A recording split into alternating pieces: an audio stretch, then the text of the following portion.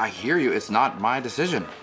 Wait, but you're the producer. Yeah, but it's Fred's network. There's very little I can do here. What kind of news organization is this? I don't fucking know, to be honest with you. I wish I had a good answer for that, but I know I'm an annoying pain in your ass, okay? But if it makes you feel any better, I've been an annoying pain in the ass to pretty much everybody I've ever worked with. I push. It's just my nature. And Jesus, I wish to God sometimes it wasn't.